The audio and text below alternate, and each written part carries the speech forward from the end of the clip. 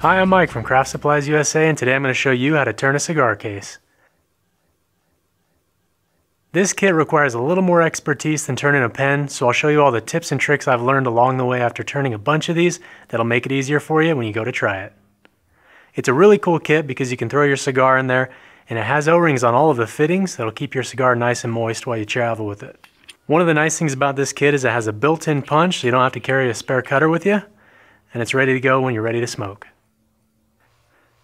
The standard length of the kit fits, a double Corona or a Presidente size cigar, but if you want to, you can shorten your tubes down like we're going to do in the video here to fit more of a Robusto or a Corona size cigar as well. So let's get to the lathe and we'll show you how to turn it. So when we're turning our cigar case, the first thing that we need to do is get our blanks prepped. I have a couple pieces of figured maple here, and I've cut these a little bit shorter than you can see on this one here. I want to make my cigar case to fit more of a Robusto or a Corona size cigar. So I've gone ahead and cut my tube down and shortened it by about half. And then I have some figured maple, and this stuff is exceptionally dry. When you're doing this kit, you want to make sure your material is either stabilized or really dry, because this has a pretty thin wall thickness once it's finished, and it will crack and split if it's wet. So make sure your wood's nice and dry, and a nice hardwood as well, something that'll be durable and will hold up to abuse and carrying around in your pocket. So we've got our tubes cut and prepped. I've got my blanks cut and prepped, and I've already got my center marks punched. So let's get these on the lathe. We'll round them down, then we can put them in our chuck and drill them out for our tubes.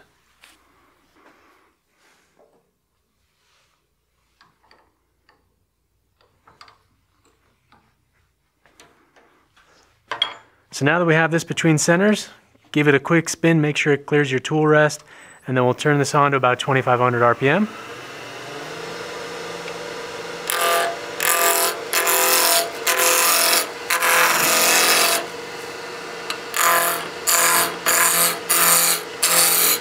And I'm just turning this down to fit inside the chuck jaws that I have, so there's no exact dimension you need to go to, just make sure it'll fit in your chuck jaws.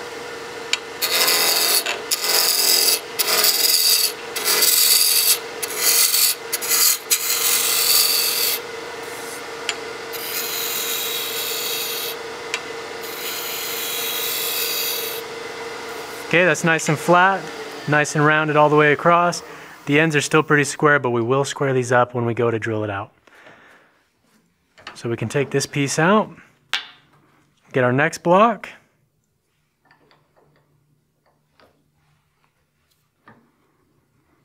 get that mounted, then we can turn this on again and rough this one as well.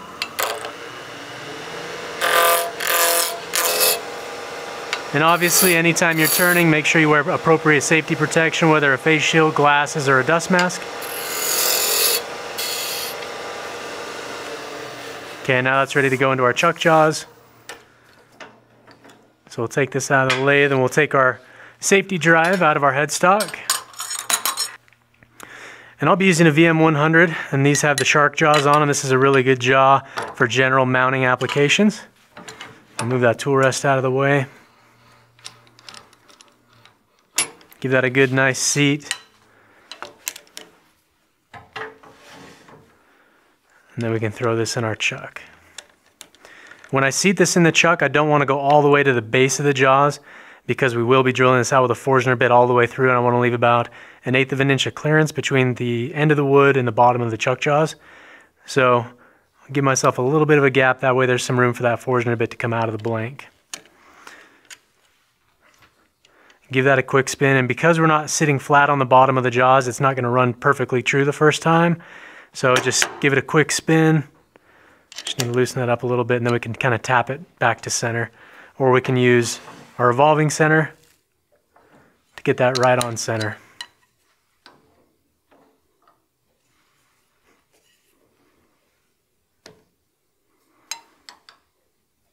Perfect.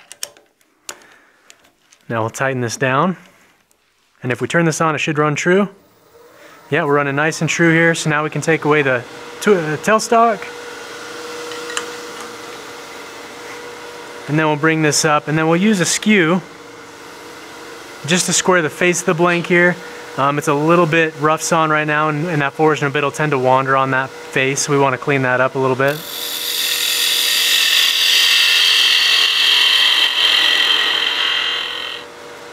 And then we'll just recreate that dimple to help that Forstner bit get on center.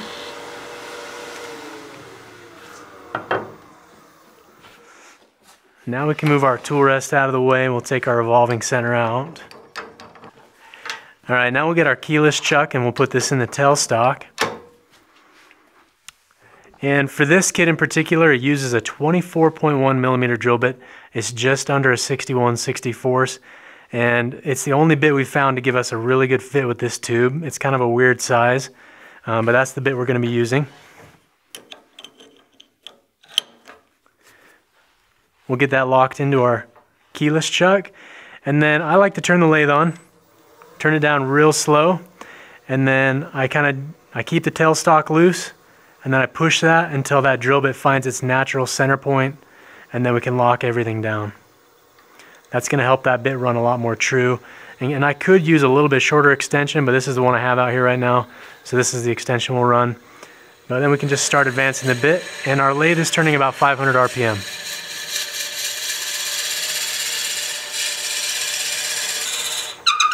We'll back those shavings out.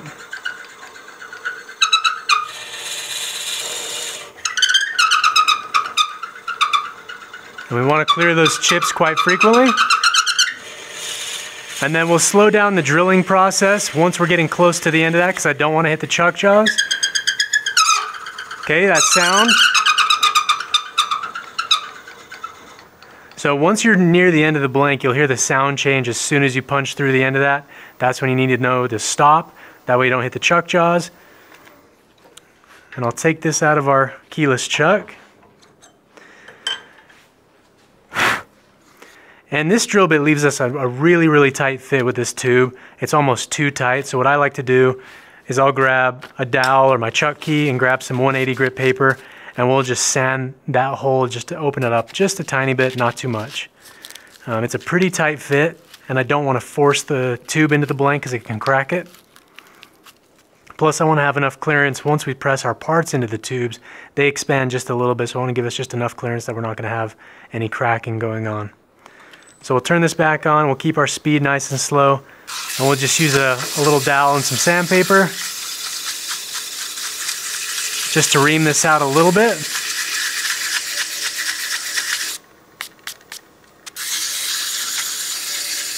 And then we can test fit our tube. Perfect. A lot of times when you drill this out, depending on the material, it'll be so tight you can't even get the tube in there. So definitely use some sandpaper just to open it up a little bit.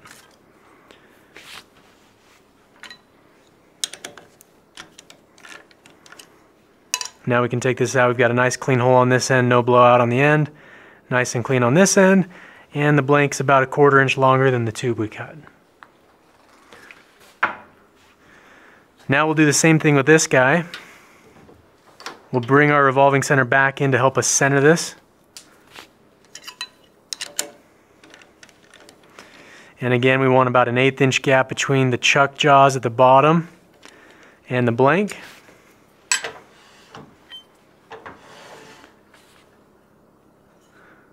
And then we'll loosen that up so our revolving center gets that nice and on center again, then we can tighten that down. Give that a spin, make sure everything's running pretty true. Okay, that looks good. We'll bring this out of the way and we can true up the face again. We'll bump our speed back up.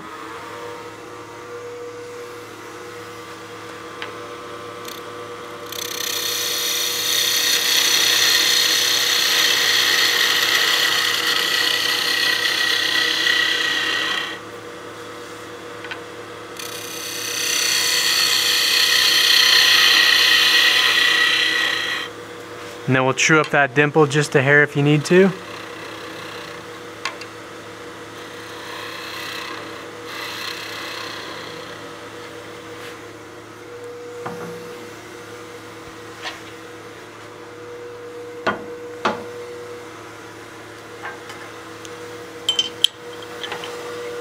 We'll drop our speed and put our keyless chuck back in. Get our Forstner bit in the extension. If you're turning the longer tube, the full length, you will need an extension than just using the bit. So keep that in mind. Get our speed back up to about 500. And then keep everything nice and loose until that bit finds its natural center point.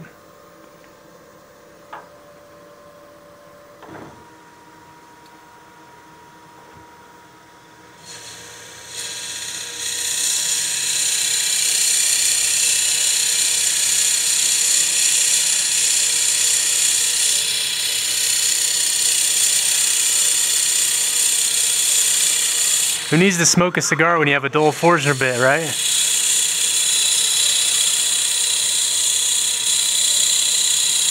And then we want to slow down once we're close to going through the end of that blank. There it is. We can slide this back, get this out of the way. All right, so we'll get our Chucky with the sandpaper on here and we'll sand the inside of the blank again. Nice and slow. Again, we haven't changed our speed at all. Stop the lathe and give this a test. Okay, good fit. Nice and snug, not too tight. That's exactly what we're looking for. All right, so now that we have our blanks cut, drilled, and ready to go, ready to glue our tubes in, first thing we want to do is we want to prep our tubes by scuffing the outside with sandpaper. And a quick way to do that is what we can do is get our bushings that we're going to be using for the kit and just put the tubes between the bushings and just sand them on the lathe. And for turning this kit, I like to use just a 60-degree drive center and then my revolving center on this end.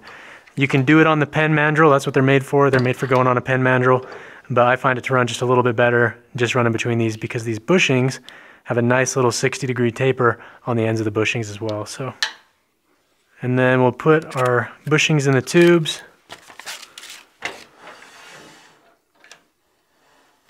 Mount those on the tapers. And then I have some 180 grit paper. We'll use this just to scuff this up. This will give us a nice bite with our glue that we're going to be using.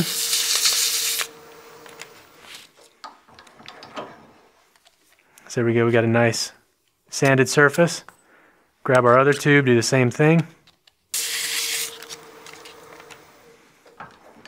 All right, now our tubes are prepped and ready to glue. So we'll set those off to the side. We'll set our bushings up here. So there's a couple different ways you can glue these in. You can use epoxy or CA glue. Depending on how much you sanded it, if you open the hole quite a bit, you can use epoxy because there will be enough room. But you see if I put this in there, I've got a really, really tight fit here. So I'm going to use CA glue instead. And we'll use the ultra thin glue boost fill and finish. It's going to be nice and flexible. That way if the wood moves at all, it's not going to crack on the tube. And it'll wick nice and deep into the wood. And it'll give us a really good bond with our tubes. So that's the way I'm going to glue these in today. So you can see this one. This one's really tight here at the very end. I'm going to have to press this in.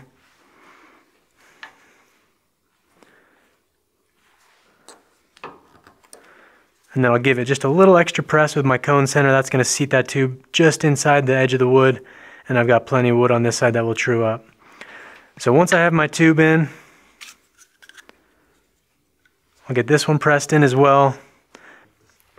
So I'll be using the Glue Boost Fill and Finish Ultra Thin. This is going to wick deep down in there, give us a really good bond between the tube and the wood. And I'll also use it to seal up the end grain on both ends. And that's going to help keep those wood fibers together so they don't break apart during the turning process and they don't crack on us down the road. So I have the whip tip on here, so this is going to give me a lot of control with the glue application. But I'll start flooding the edge of the tube where it meets the wood, and we're just going to let that wick all the way down through the blank in between the wood and the tube.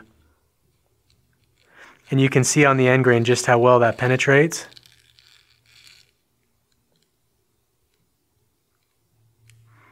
And then I watch that puddle to disappear down into the tube, and then I fill it up again. And then we'll let that disappear. And then I'll finish filling up the end grain on this.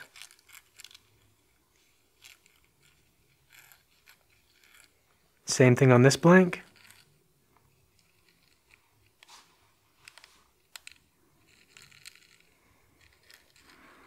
You can see just how well that wicks.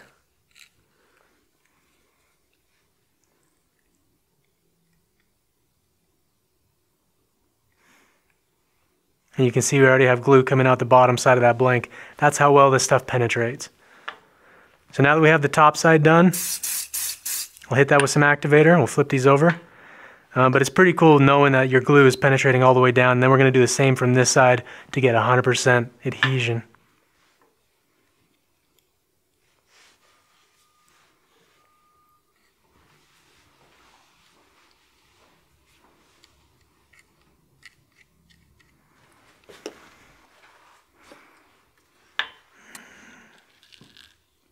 Now I'll flood the end grain. Set that off to the side, and then we'll do this blank as well.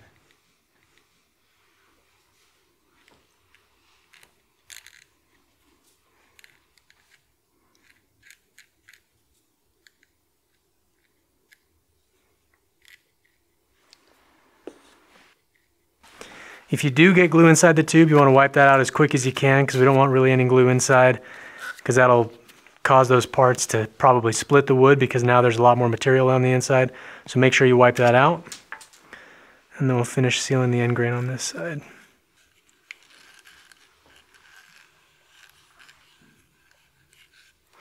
And then we'll hit those with some activator. So now the next step is the barrel trim, and there isn't a barrel trimmer that fits this tube. So the best thing to do is usually go to a disc sander or a belt sander, or I can show you how to make a little jig that we can use on the lathe to true up our blanks. So we'll put our chuck back on the lathe. And what I have here is just a small waste block that I've turned as a dowel to fit inside of our tubes. And this will be used to hold the blanks so we can true up the ends and square those up so they fit the parts correctly. So I'll mount my little waste block back in our chuck.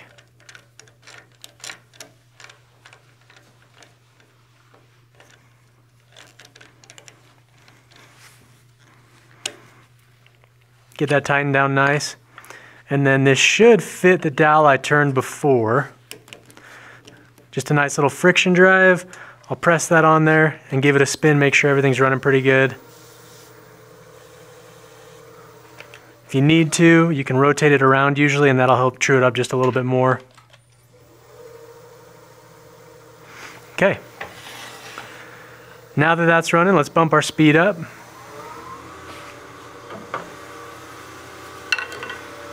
I use my spindle roughing gouge just to true up the exterior.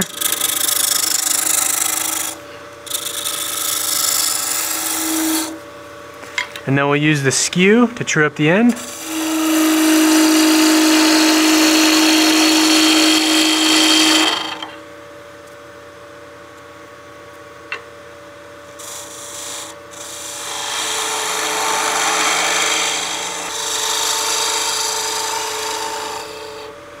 And I want to go just until the brass tube is nice and flush with the end of the blank.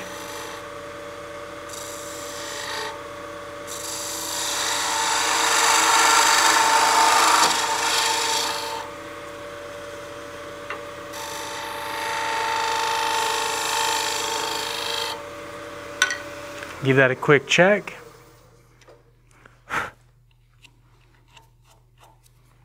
Okay, we're almost there. Maybe one more cut.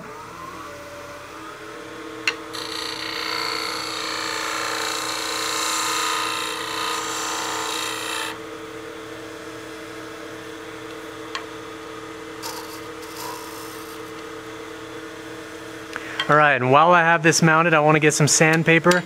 And I like to sand just the inside of the brass tube where the parts are going to press in. That way, if there's any glue residue or anything, I can clean that up right now.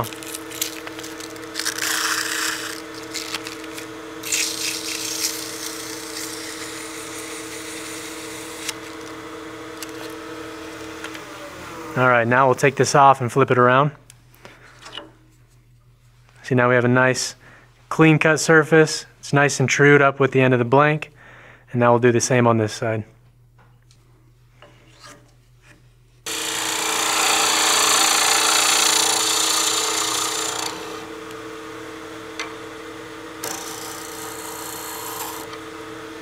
Alright, now we'll do the same thing with the sandpaper. Just removing any CA glue residue we might have in here. I can still see just a tiny bit. I can flake that out though. All right, now this one's trued up on both ends, sanded lightly on the inside, and that's ready to mount between our bushings and turn.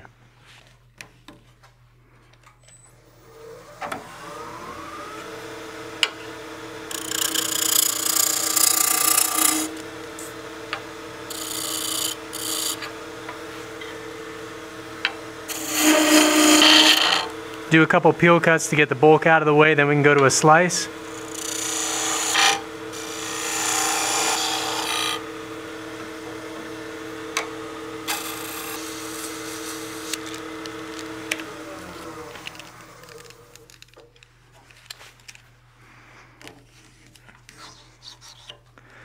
Got a nice clean surface here, nice and trued up. Okay, I went just past the tube, just a hair, so I'll trim up the tube. And then we'll get our sandpaper.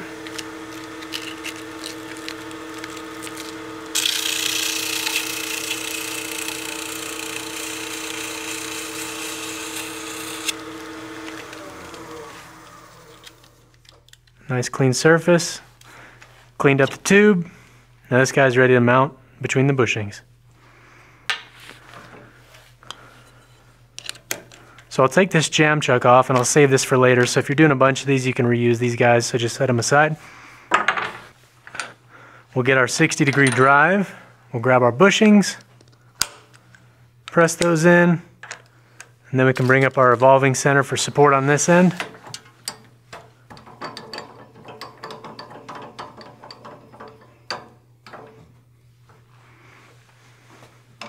And then we'll turn these one at a time. If you wanted to, it comes with the middle bushing, so you could turn the entire cigar case at one time. But I tend, it's a little bit too flimsy and wobbly just because of the overall length. So I like turning these one at a time. All right, now that we have this mounted between our bushings, let's get our spindle roughing gouge, get this rough to shape. Then we'll use our skew to get our final passes. Then we can sand and throw some dye on it. Turning speed's about 2,500 RPM now.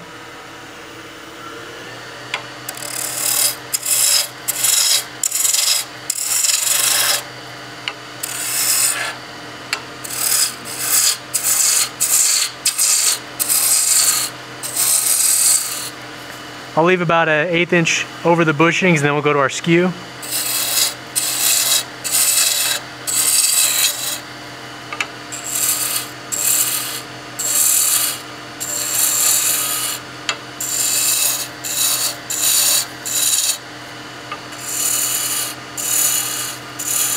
If you wanted to, you could shear scrape with the wing, or we can go to our skew, give us a good planing pass.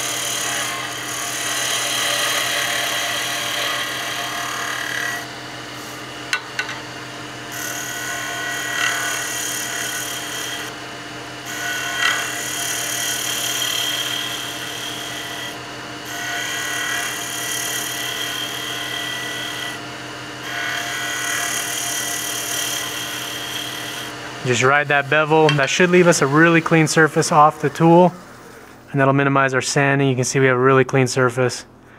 So we'll finish getting this side down to our bushing, and then we'll go ahead and sand.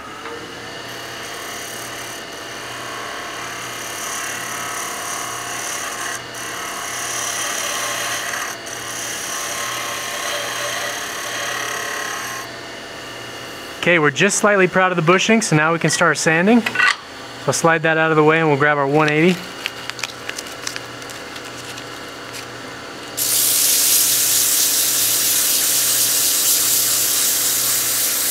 Anytime you're sanding, you want to throw on appropriate protection. Grab your dust mask or a respirator. Now we'll go up to our 240.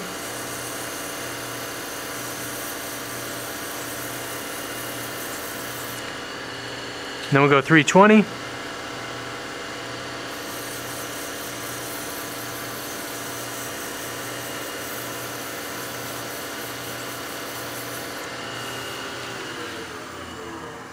And it doesn't take much sanding, especially when the blank's really short like this.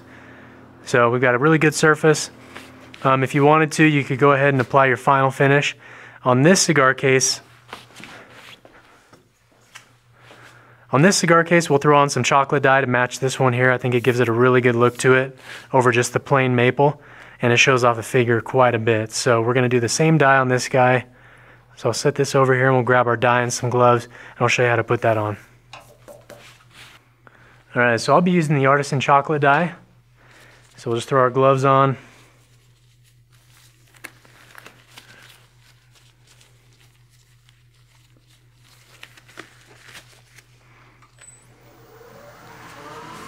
Just wipe the blank down, get it free of dust and debris. And then I'll tear off a small section on my rag. And we'll use a smaller bottle of dye here. These have a handy nozzle applicator on them. And I like to flood the pad with dye, and then we'll just wipe it on.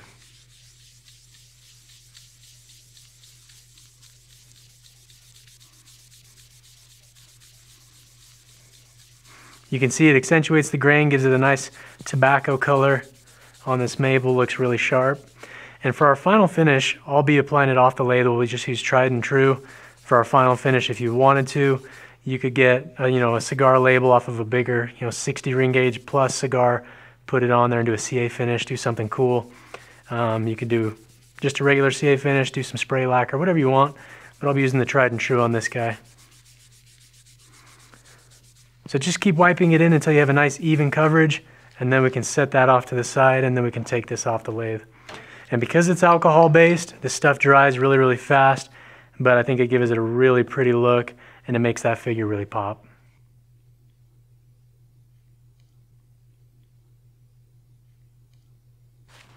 The other thing I like to do too is I do like to dab the ends of the end grain here just to make sure that they're the same color as the rest of the blank. So I'll just get our dye pad and just put some dye on those to make sure it's all uniform and consistent. I think that looks better.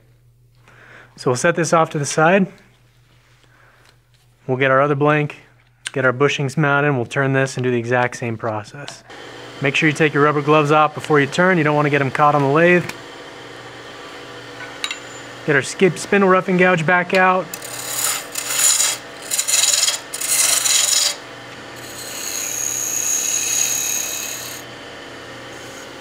Switch back to our skew, get a couple planing cuts.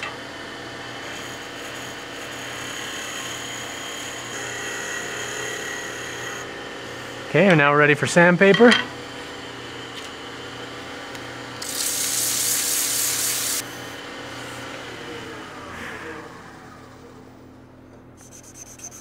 Then I like to just give it a quick sand with the grain. Give that a little wipe down, get the dust off.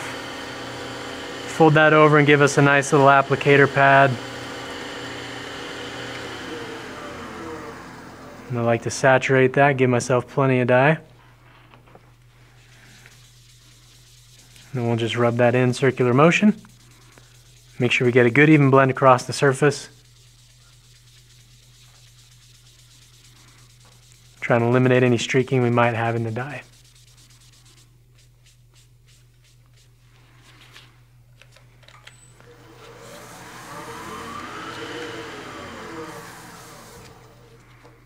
And then we'll inspect it, make sure everything's blended nice and even. Make sure we don't have any issues in the surface or any tear out that we need to go back and sand it or address. So it looks pretty good and nice and clean. And then with your rags with dye on them, because they are flammable, we'll lay those out, let those air dry before we throw them in our garbage can. And then make sure you put your caps back on your dye bottle so you don't spill them. So we'll take the bushings off and then we'll hit the ends of the blank just like we did on the first one. Okay, it looks nice and sharp, both ends, and then we got a nice surface on the blank. So now that we have this turned, we'll clean off the lathe bed, we'll apply our finish, and then we'll let it sit overnight, and then we can finally get this pressed together and assembled and show you how cool it looks. Alright, so now that we have our blanks turned, we have our dye on, everything's nice and trued up and cleaned up, these are ready to apply our final finish. And I'll be using the tried and true. This is the original. This is just their good original formula we've used a lot. and it comes in a nice handy little bottle. So I'll get a little applicator pad and we'll just wipe this finish on. Nice thing is it's food safe, non-toxic, and it goes on real easy, but you can see it pops the finish quite a bit. So we'll just put a nice generous coat on. I'll let it sit for about an hour, and then I'll come back and see if there are any dry spots in the finish. I'll throw another coat on, and then we'll let that sit overnight.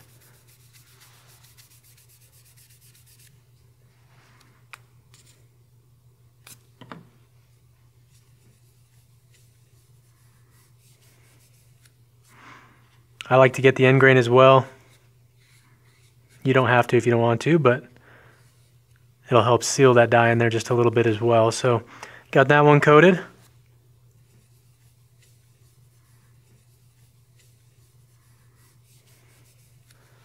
Now we'll get this blank coated. I think that chocolate dye really makes that maple pop. It looks a lot more like a tobacco leaf. I think it looks really nice and sharp. Play around with some different materials and styles, see what you think. Make sure this is nice and coated. But like I was saying, we'll come back in about an hour and I'll make sure there's no dry spots, and if so, I'll just throw a little bit more on, and then we'll let this sit overnight. So now that I have these coated, let's leave them. We'll let those sit. I'll come back in an hour or so and apply any more if we need to, and then we'll see you tomorrow morning after we let this cure, and then we'll assemble it and get this thing put together. Alright, so we've let our finish cure for 24 hours, and then I applied a top coat of goat wax, and now our blank is ready to assemble. So I've laid out all my parts here, and now we'll use our pen press and get this put together. For the bottom piece, I'll be using a bushing because this is a little too small and it'll fit inside the tube, so I'll use the bushing to help me press these together. And I applied a little bit of wax on the inside of the brass tube just to help these press together and not bind up or anything. So I'll use this piece. This is going to be our top cap. This has the punch in it, so I'll save that for the top. This is our bottom cap. I'll get that roughly centered, and then we can put that onto our press. Make sure all the parts are nice and straight before you press them in.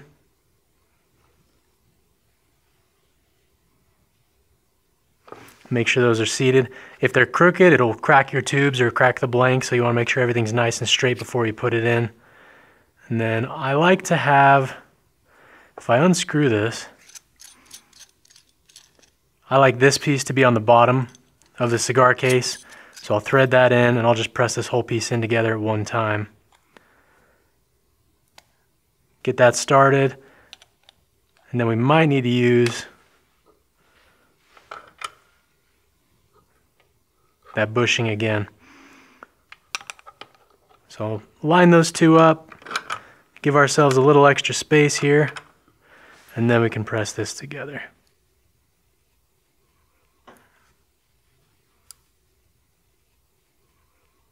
Alright, and then you can see a little bit of a gap right here. That's just because I haven't threaded this all the way on, but our threaded coupler is pressed in nice and flush.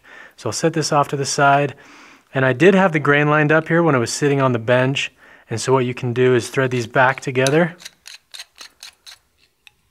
Make sure it's seated nice and tight where it'll stop when it's closed, and then we can line up our grain and press this together.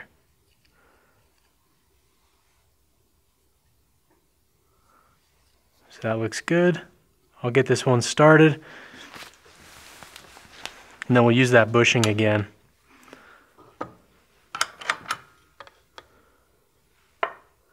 Once I have it started, if you don't have enough travel on your pen press, you can unscrew it now that we have our grain alignment. We'll set the lower tube off to the side. We'll put our bushing back in. I need my other bushing too.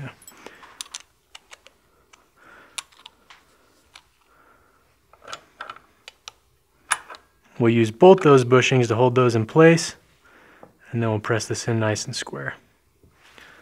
Make sure everything's seated, make sure you don't have any gaps. Get those bushings out of the way, just double check and make sure everything looks nice and straight, and then it's pressed together completely. Now we'll use our punch end. We'll get that started.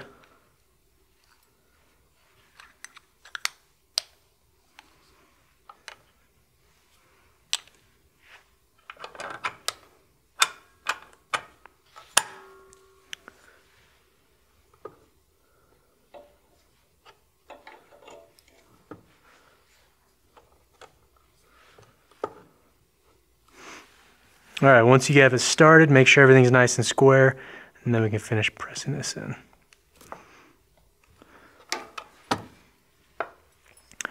All right.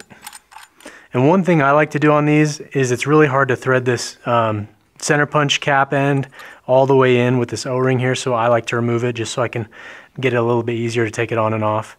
You're really not going to lose that much of the moisture sealing ability with the O-ring missing, and it makes it a lot easier to take your cap off. So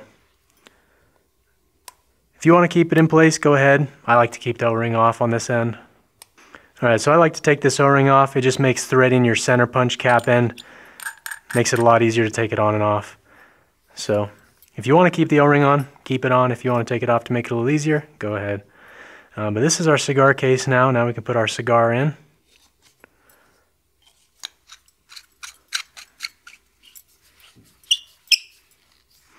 And then this is a good carry size for those smaller Coronas or the Presidente size cigars. But once you thread it on, make sure your grain align's nice. But I think it's a really good looking kit with that die we put on the blank. Shows off the figure really well. And then we have the two different sizes depending on the size of cigar you want to carry. So it's cool that you can shorten it and modify it to suit the cigars that you like. But it's a really fun kit, and I hope you guys enjoyed. If you have any questions or comments, leave them in the section below. Otherwise, subscribe to our channel for more wood turning videos.